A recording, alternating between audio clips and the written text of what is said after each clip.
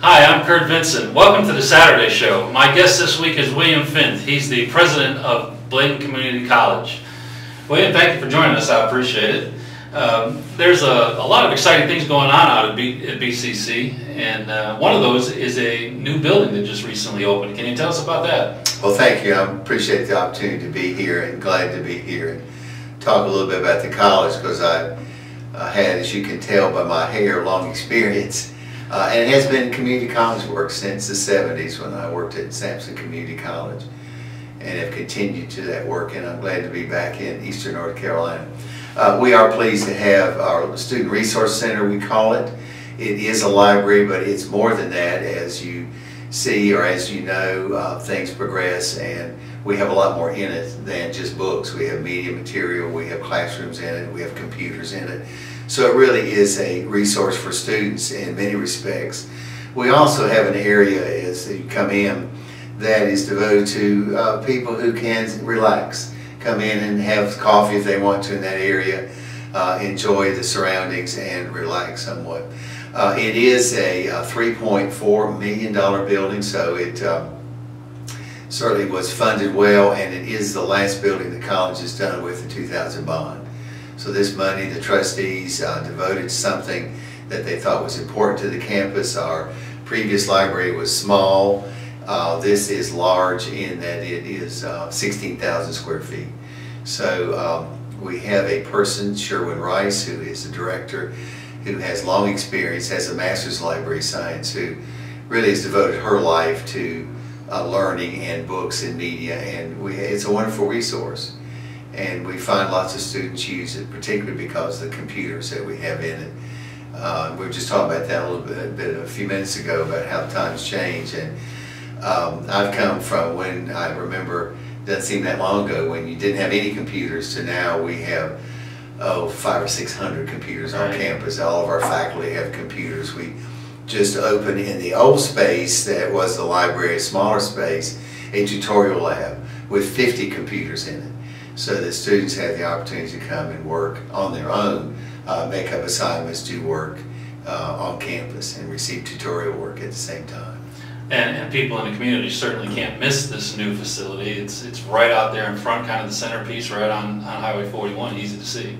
It is. Our trustees wanted to make a statement and wanted to have something that was visible, and I think they did a good job with the planning for it. It is a community resource. I want to make that point. It is open to anyone who wants to come and use it. It is one that we hope others will come and use our resources.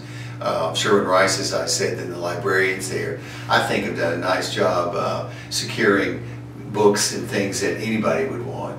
And we have a wonderful children's section, because we do have a child care program at the college. And actually that's one of our largest programs. So we have an extensive collection of children's books. So I hope parents, if they don't have access to many books, will come and check them out. That's great. Now, something else that's been going on at BCC recently, for the last year or more, is the enrollment, and y'all have been setting some records. Well, we have, and that is a trend in community colleges in the state.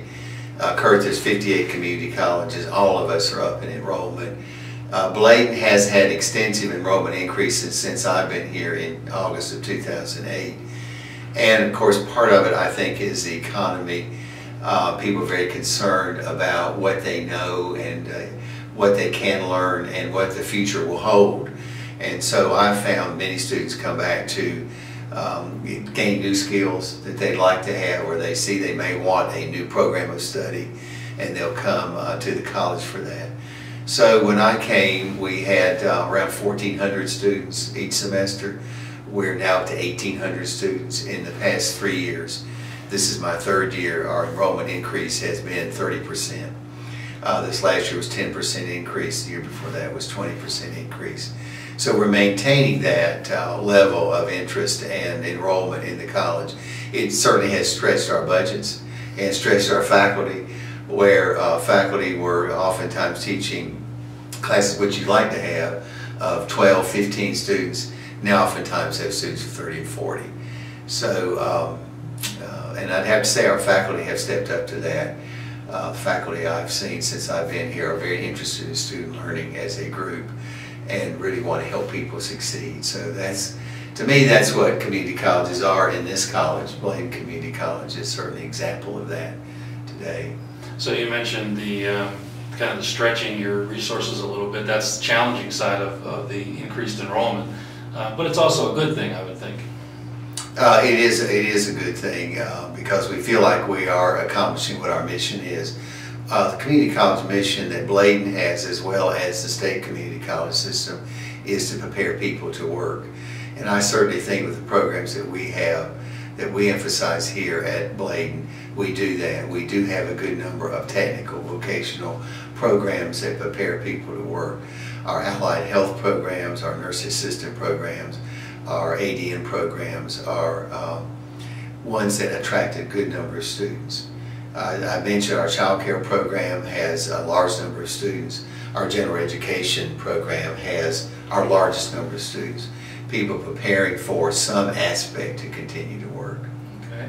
Now the region has heard a lot about BRAC in the past year or so, and I know Bladen County is part of, or is one of 11 counties in the region that will be affected by BRAC. What will BCC's role be when BRAC really begins? Which is soon, as you know, with large numbers of people coming in. We're fortunate, of course, to have Ron Taylor from this county who heads that now.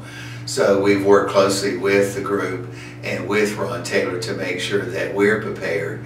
And I think, in my mind at least, what the emphasis for this county is to help people, at least for the community college, to be able to work in the industries that are coming, in the programs that are coming to this area as a result of the increase in the troops that come here, in the military that move here.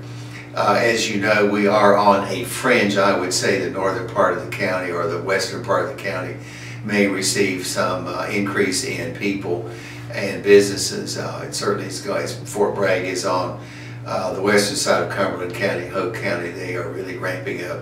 You know, new hospital being proposed for Hoke County. But we stand ready, and we work with our school system here to make sure that students are prepared and able to work in those aspects, those companies that do come to this area. Okay.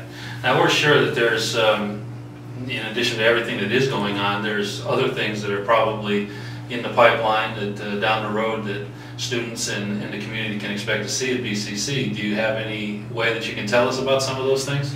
Well, we talked about that a little bit as we got started, and I would have to say our budget restrictions are such, as I mentioned, that with our increase that we have with faculty teaching and overload. Some of our faculty teach significant overloads of courses that we already have. So expanding programs or adding programs is not something that we have had the time to manage and look forward to.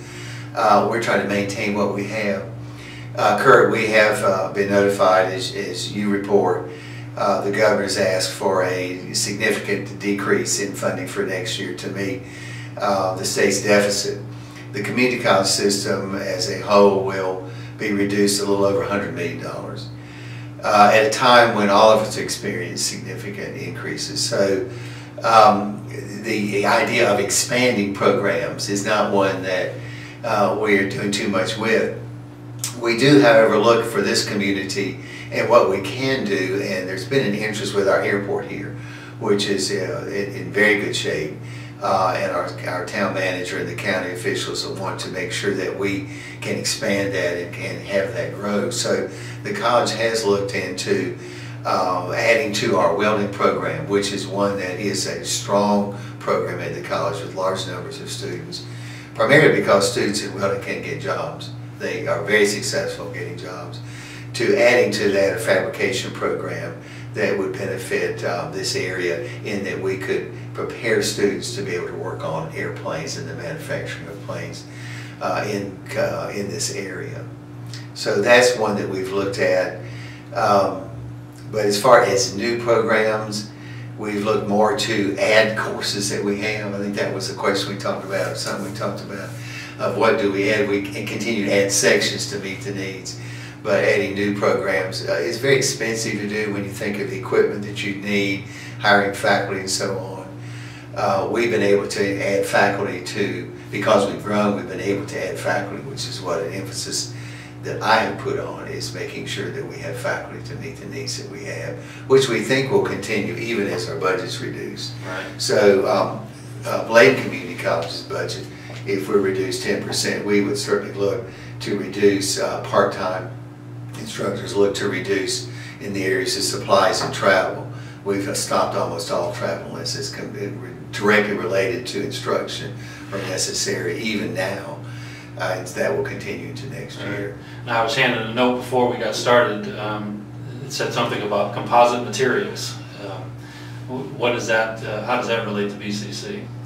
I'm not sure. I really don't have an answer to that. We haven't looked at that, I guess would be the best way I'd say to that. But it's not something that we have looked into. Okay. Well, it does seem to be quite a bit going on out there, and it seems like the successes keep coming, which we hope will continue, and hopefully the budget cuts won't slash into things that are going on out there too badly, and hopefully things will turn around quick enough so that that won't really hurt anything in the future. Well, certainly think things are, as you know, are beginning to improve, and we expect that to be true in the future. But we do want to work with the state as we do face several $1 billion of needed reductions, so we can keep our budgets balanced. That's certainly what the college does, is to use what we have judiciously and use it well. We put our emphasis on people, and I think in the end that'll pay off. Well, William, thank you for joining us. Yes, I appreciate sir. it. Continued success out there at BCC. I know the community really needs to have that college there and growing. So anyway, thank you for joining us on the Saturday show. You all have a good week.